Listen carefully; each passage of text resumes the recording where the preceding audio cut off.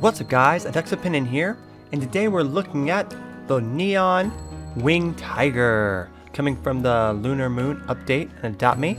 And today's question is, how much is this pet worth? Well, if you go over to Adopt Me trade values, you can see that this pet is number 15 along with the hyena, the frost fury, and the Machamp pup.